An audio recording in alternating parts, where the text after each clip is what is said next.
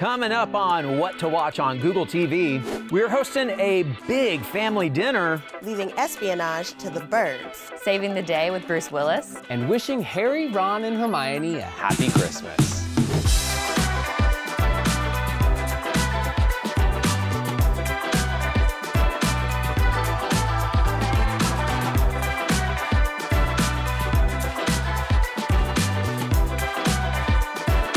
Welcome to Entertainment Weekly's What to Watch on Google TV, where our team of experts, Patrick Gomez, Chanelle Johnson, Jorie McDonald, and me, Gerrad Hall, will help guide you through our favorite titles streaming this month. 'Tis the season to be streaming. As this year winds down and the decorations go up, we thought it would be fun to share some of our annual holiday viewing traditions. Immediately upon its release last year, Ted Lasso Season 2 episode Carol of the Bells became an instant classic, with fans proclaiming the installment a new addition to their holiday tradition. To the family we're born with, and to the family we make along the way, and, most importantly, to Richmond! Higgins and his family host a dinner party for AFC Richmond players who couldn't be with their own families. Roy and Keely postpone their sexy Christmas to find a dentist for his niece, complete with a Love Actually tribute. And Rebecca recruits a lonely Ted to hand out gifts, and Hannah Waddingham shows off her pipes yet again. The episode is a true gift and will have you in the holiday spirit in just 30 minutes. Ted Lasso is streaming on Apple TV+. Hey Chanelle, what's in your holiday rotation?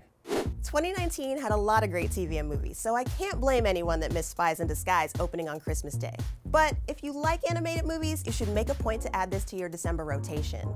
Will Smith stars as super spy Lance Sterling, who accidentally gets turned into a bird thanks to one of scientist Walter Beckett's unconventional experiments. The subject appears disoriented. Walter, what did you do?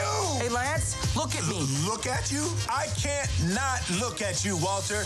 I can see my butt and your face at the same time. Walter is played by Spider-Man himself, Tom Holland. The movie is a family-friendly adventure that's both charming and genuinely hilarious. My siblings and I watched it together over the holidays, and now it's a favorite.